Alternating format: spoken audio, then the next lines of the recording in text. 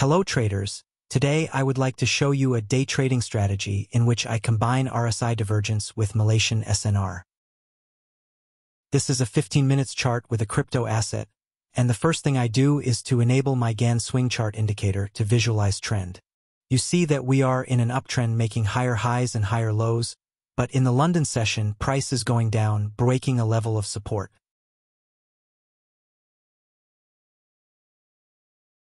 I mark this level using a ray and apply the 15 minutes template for it.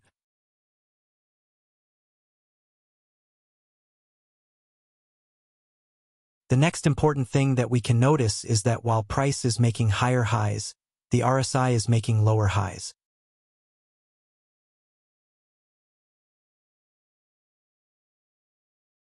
This is called a bearish RSI divergence, and it can be regarded as a reversal signal.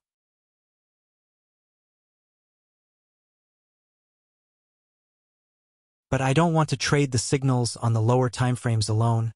I always want to find my trade at higher timeframe SNR levels. So I enable my Malaysian SNR levels indicator.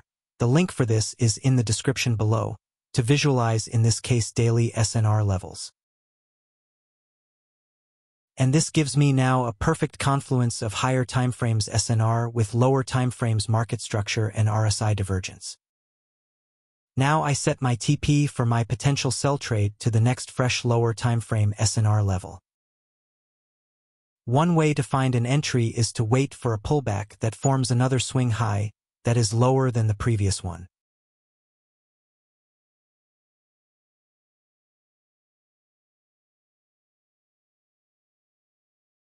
At this point I can enter a short trade, the TP we already defined. This is an entry that I call a confirmation entry. You can set a conservative stop loss to the high before the break of support. A more risky stop loss is at the current swing high. With this stop loss, the trade has a risk to reward of 1 to 3.